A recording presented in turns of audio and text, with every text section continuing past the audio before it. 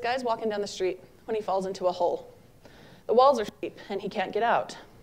He calls up to a doctor who's passing by and says, "Hey, doctor, I'm down in this hole. Can you help me?" The doctor writes out a prescription, throws it in the hole, moves along.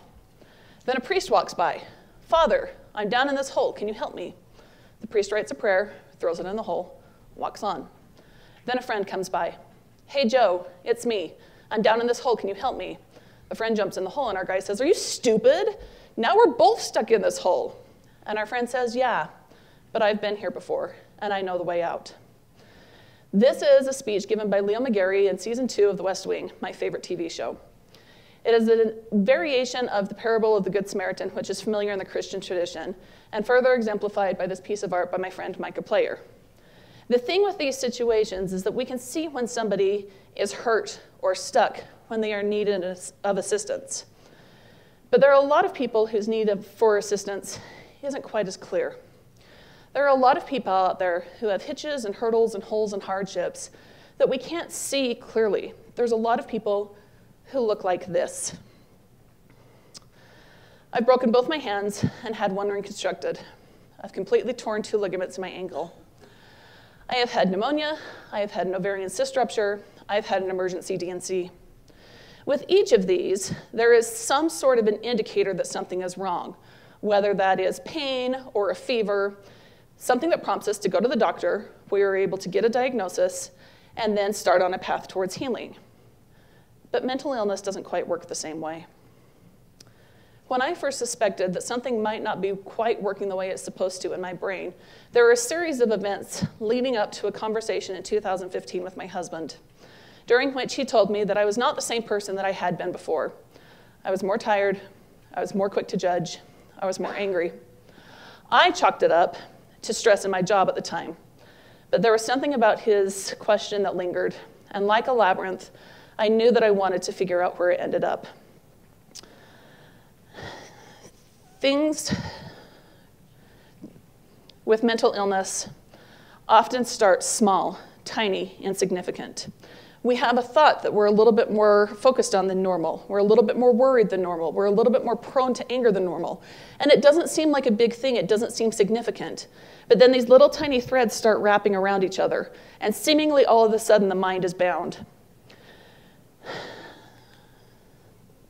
There were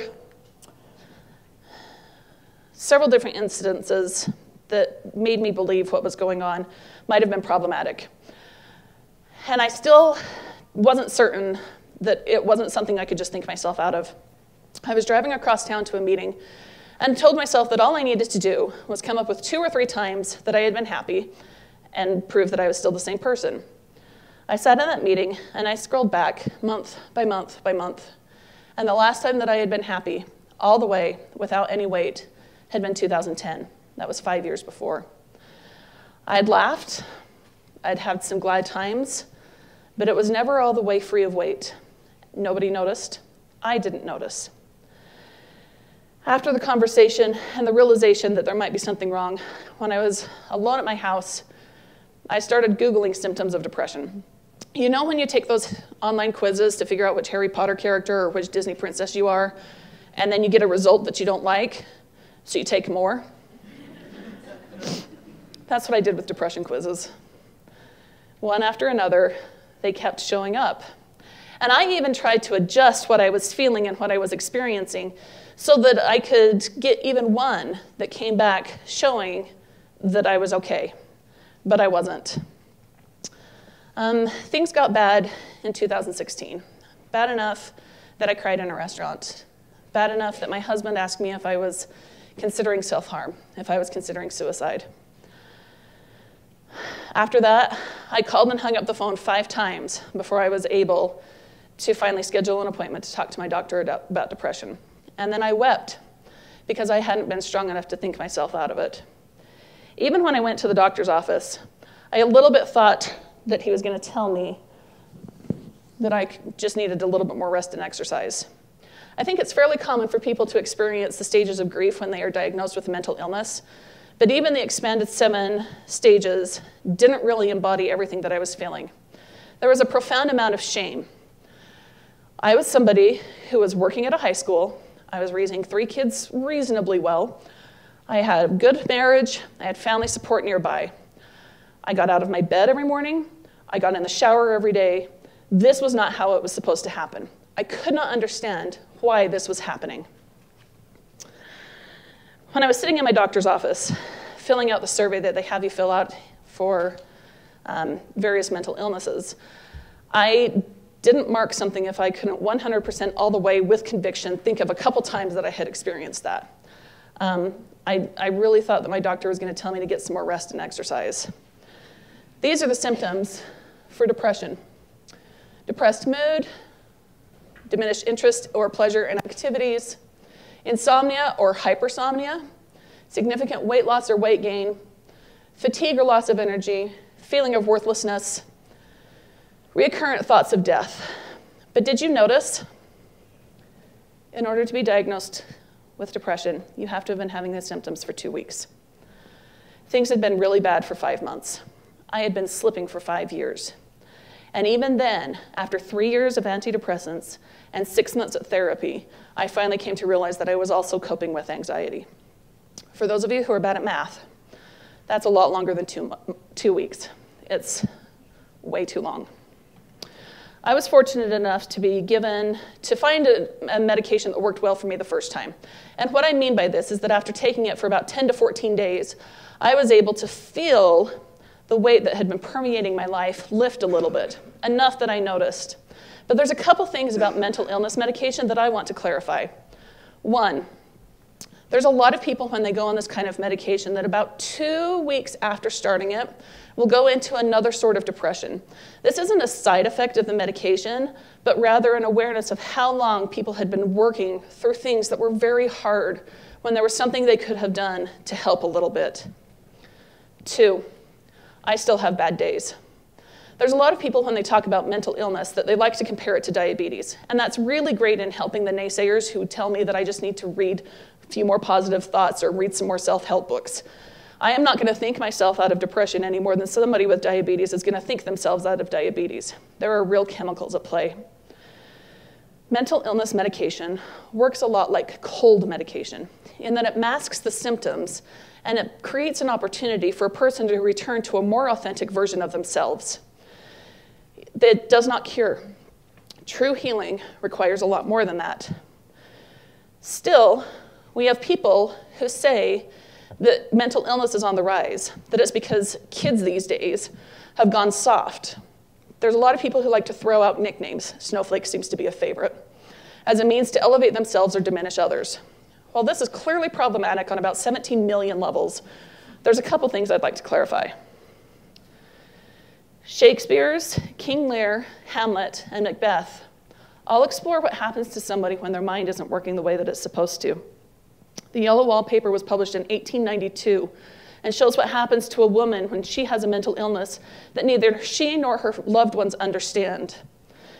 Virginia Woolf's Mrs. Dalloway shows a World War I vet who has what we would now call PTSD. And The Bell Jar by Sylvia Plath looks at depression and mental health institutions in the 1950s. Even cigarette ads used to target people as a means to help them calm their nerves. That's anxiety. When we talk about people who sat in their chairs, either on the front porches or wherever, and they were worriers, that's depression. We have been talking about mental illness for a long time, but not using the same words. The only thing that has changed is that we are now continually on the quest to see if we can help people instead of dismissing them, or worse, locking them up.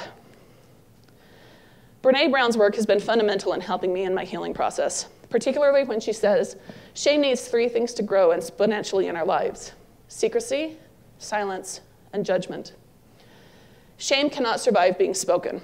It cannot survive empathy. I decided to put this to the test. This May, on the first day of Mental Health Awareness Month, I posted the following. This is the first time most of my friends found out that I had mental illnesses. This is the first time anybody outside of my husband, kids, and a couple very, very close friends learned that I was going to therapy. And I have to admit to cringing when I hit post. But then something happened. I'm no Kardashian. And my little corner of the socials usually warrants a couple dozen reactions, more when it's something about the kids.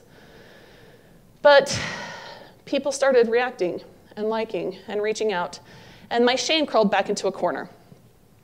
Throughout the month of May, I posted a new insight into mental illness every single day, and something started happening. People started reaching out, saying they understood, that they got it, asking me for recommendations of how to start a conversation with a doctor, asking if I had any ideas of who they could talk to for a therapist. I had friends who reached out who said that this was exactly the kind of thing that they were living with, and friends who reached out who said that maybe, just maybe, the loss of drive and anxiety and anger and frustration and depression and sadness and sorrow that they had been carrying for a long time was no longer something they had to carry. People started talking, and they are still talking. Months later, I have friends who come up and will comment about these posts that I did throughout the month of May. Why do you think that is? The answer is because mental illness is everywhere. It's everywhere. This is the number of people who have mental illnesses in the United States right now. This does not include teens and children. TV shows and movies will often exemplify somebody as having a mental illness a certain way, or will depict the way that somebody with a mental illness is treated. And for a lot of these people, that is reason enough for them to not pursue a conversation or to engage in dialogue. Here's what we do know. Most of the people who have a mental illness are not seeking treatment. And most of the people who have mental illnesses show up in their adulthood did not have any symptoms of it as a child growing up. 1 in 5 of us experienced a mental illness last year. Look around the room. Think about your colleagues. Think about your family. 1 in 5. And things are actually a little bit worse for us who live in certain elevations. Researchers at the University of Utah have found that people within a certain range of elevations are more prone to depression and suicide, and that those people also tend to respond less well to antidepressants. The American Foundation of Suicide Prevention has shown that on average, 1 person dies by suicide in the state of Utah every 13 hours. That is 1 person every 13 hours. I have wanted to die. These are the risk factors and warning signs that I have experienced, and more than once. It's kind of hard to explain, because it feels like a dreamlike state. Last year, I was at a conference across the country and was triggered several times by several different things in a close amount of time. From my hotel window, I could see a tall, gorgeous white building, and all I wanted to do was figure out how to get to the top and take a step off. I wanted to experience the freedom of free fall, the weightlessness, the release. I did not leave my hotel room for several hours. I have no idea how to get to the top of that building. But in that moment, continuing to fight this mental illness felt daunting, overwhelming, unsurvivable. I can't imagine how my husband must have felt when I called him, when I asked him to please just talk to me while I cried on the other end of the line. But his concern, his love, his fear, and the hopefulness in his voice grounded me. It grounds me. We have a candidly honest relationship, and that has saved me from going down an unkind, unsafe path many times. There's a lot of people who are hesitant to reach out when somebody has a mental illness because we are afraid that we are not going to say the right thing, that we won't know what to do. While having a mental illness often feels like we are lost at sea, we don't expect the people in our lives to be the lighthouses. We know that the doctors and the therapists are the lighthouses. Still, the 2 most terrifying points of my mental health journey have been going to the doctor and going to the therapist. Before GPS and digital technologies, people at sea relied on both the brilliance of the lighthouse and a different set of lights called range lights, leading lights, or lower lights. They would navigate their craft so that these 2 lights aligned with each other, and then they would have confidence that they were on the right path. Before I went to the doctor, I had a conversation with my dad, my husband, and a close family friend who each suggested there might be something that could help my mind get back on track. When I realized that I needed to talk to somebody who knew how to help me, when I needed another assistance in trying to heal, I went and talked to a work colleague who works in the same industry and recommended a couple people. These people served as my leading lights and helped me understand that the direction that I was going could be safe. In 1871, Philip Plead Bliss wrote a hymn that was later covered by Johnny Cash called "Let the Lower Lights Be Burning." The refrain says, "Let the lower lights be burning, cast a gleam across the way. Some poor struggling, fainting seaman, you may rescue, you may save." If you are a person who is struggling with mental illness, I plead with you to find the courage that it takes to reach out, to call out to someone, no matter how deep your hole and no matter how steep your walls. And if you are someone who loves someone with mental illness, I am asking you to talk to them as you can and to listen as you are able, because hope driving away fear is the first step of every rescue. Thank you for listening.